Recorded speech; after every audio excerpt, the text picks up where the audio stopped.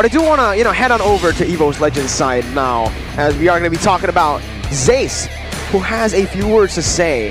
This roster is much stronger than the World roster. The World roster obviously containing of Wan, Aura, Rekt, Luminaire, and Donkey, the roster that won the M1 World Championship. So that is a bold, bold statement, but it's coming from the coach, literally the same coach that coached the World roster in Season 4 all the way to the World Championship glory.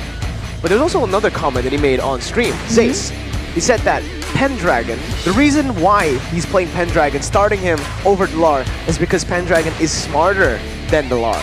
Well, in what way? It could be. Well, he did say smarter doesn't only mean macro.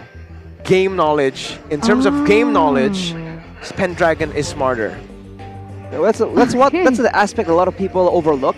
The fact that I think it's all mechanics, right? But no, the knowledge of like items, the knowledge of lane matchups, the knowledge of macro play, the composition knowledge, knowing like what to do in situations, going for front to backs, going for dives.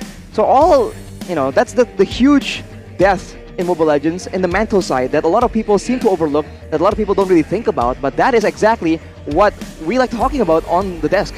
That's it's a big argument, right? It's a big debate for especially everyone in the chat, everyone in the comment section. I did see a few of the comments after Zeys said that on his stream. A lot of people, well, most people actually disagree with him, right? Especially the Filipinos, because they're like, Dlar, he's a legend, the general. The man has been proving himself. Well, he doesn't even need to prove himself anymore. He has proven himself, going all the way to the grand finals of the M3 World Championships, grand finals of the MPLPH a couple of times, mostly Season 8 in the grand finals against Blacklist. But again, it all comes down to the current performance, right? You can't have all the achievements in the world. Right now, though, how the coach sees it, how the analyst sees the players is very different from us, even as casters, because we're looking at it at surface level, speculating right? How are they performing right now on stage? For me, it does seem like, Dlar has a lot of good traits that we saw in the victory against GeekFam, but since then, when Pendragon stepped up, they won against RQ.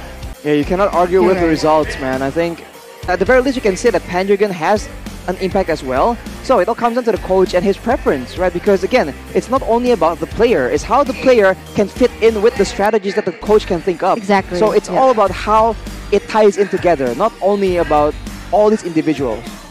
All these thoughts keep me up at night, yeah. What am I doing? Did I do it right? Yeah. All these thoughts keep me up at night, yeah. I can't think straight, need the light. Oh.